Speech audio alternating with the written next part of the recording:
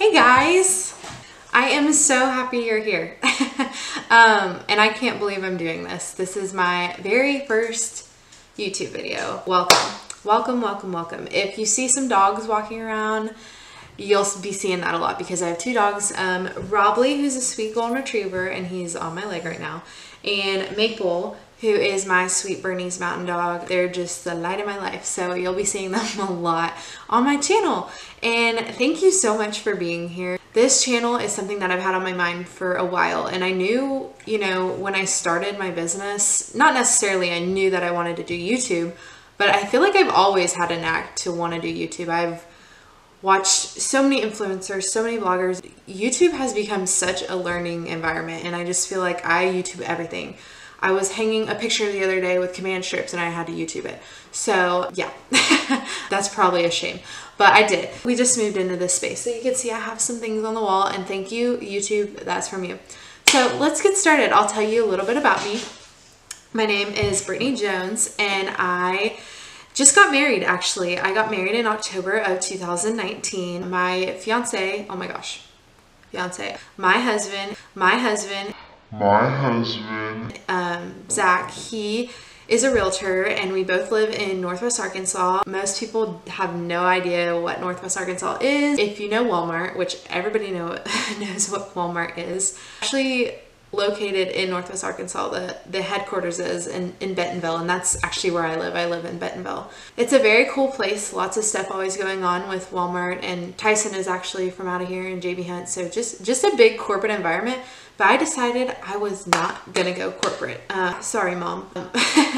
But it was just a decision that I made, and I felt like, I have drive and I have passion for something, and I think that I'm just gonna go for it. And I think a lot of that comes from my softball career. I played college softball for 2 years and then transferred to the University of Arkansas to finish. But I think I've always just had a very competitive spirit, and that helps me a lot with wedding planning. Talking competitive, like have drive and have focus, and just, I'm a go-getter, I feel like, and I feel like that would help a lot of my brides, just to know that their planner is an advocate for them and they're going to work as hard as they can. So I hope that's what I can bring to the table to my couples, and I hope that you guys see that in my work. That's a little bit about me. So the point of today's video is to go through the first 10 things that you're going to do when you get engaged. It's January. We just went through a crazy engagement season from October really up until New Year's, and everybody and their mom got engaged. So it's time to really just start honing in and going through the first steps of the planning process, which is what I'm doing with a lot of my brides right now. This is a big booking time for me, and it leads into these first 10 steps. So this is a list that I compiled for you all, and hopefully it helps. Let's start with number one. Number one is easy enough, and it's going to be celebrate. Enjoy that moment of you and your special fiance getting engaged. You are engaged. Hello.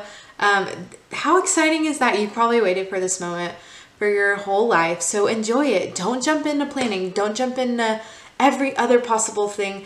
Focus on that special moment. Trust me, you're going to want to remember it for the rest of your life. Number two is going to be share the news. So call your family and friends, post it on social media, shout out from the rooftops, tell everybody and their mom. I've used that twice.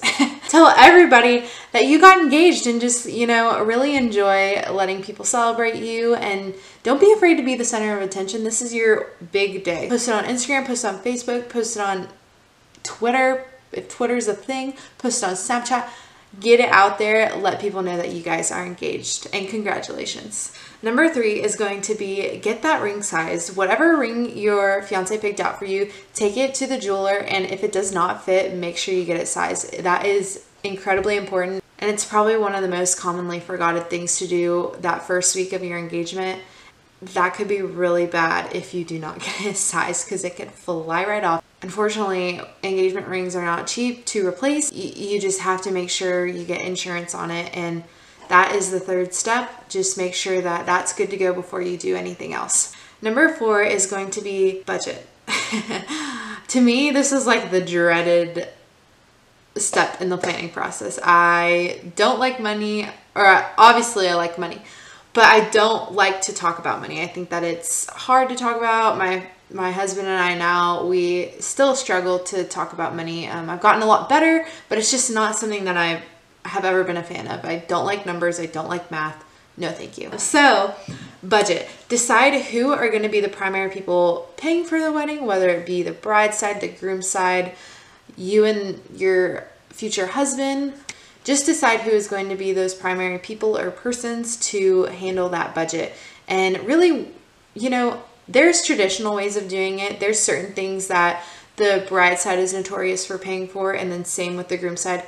But it's 2020 and budgets can be split truly in any way. So just find something that works for you and your families. And I will say that the average American budget is around $30,000. And I'm not saying that to make sure that you have a $30,000 wedding. I'm just saying that to give you an average to see kind of where you and your family might fall on that totem pole. Take that in and create a budget. Step number 5 is going to be to figure out who your wedding party is. I know that you've probably planned most of it already, but it's just good to get it on paper. And not that you have to ask anybody yet, but just so you know how many bridesmaids you might want, how many groomsmen you might want. It's just a good process to go through in these first couple steps of your engagement.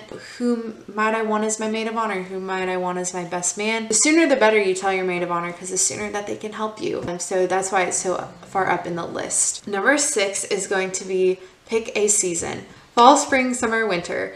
Decide which one you want. Do you want a wintry, snowy wedding? Do you want a fall wedding with pretty colors? Do you want a spring wedding with flowers that are pink and blush? Go ahead and pick 3 dates. 3 possible dates that you can tell venues that you're interested in.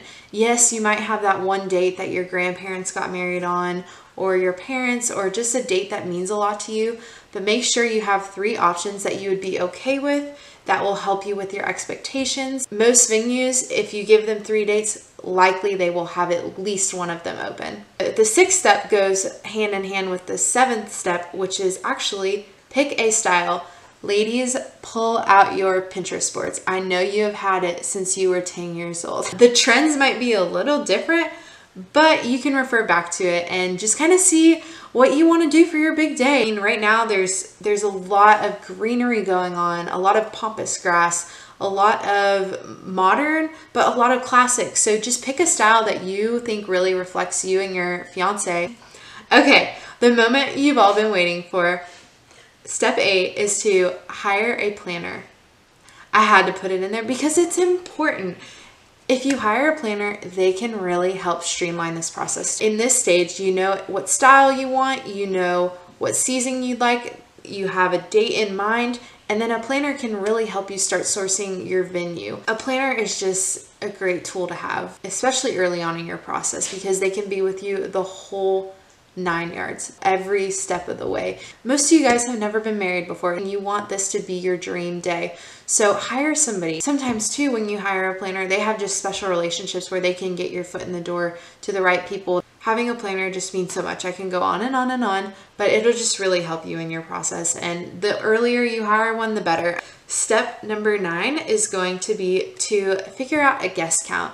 This is important because there's no way that you can source your venue until you know how many people you're going to have. Some venues hold 300 people, some venues hold 100 people. There's no way that you can know what kind you need until you know your guest count. I know it's hard, and you might have way more than are actually going to come. With a wedding out of town, about 65% of your guests come. With a wedding in town, about 75% of your guests come. So that could be a good rule of thumb when creating your list. So to break down the math, if you're having a wedding and most of your family is from the area, you can invite 400 people and you can expect 300 to come. So I would make sure that the venue holds about 350 just to ensure that you're going to be okay. Step number 10 is going to be book that venue. The venue is so important. It truly reflects you and your fiance. And I think that that is something that you have to knock out first. There's no way you can really plan when you don't know what space you're going to be in. The venue, just a lot of things revolve around that. So picking a venue is very important, and that's why it's in my top 10.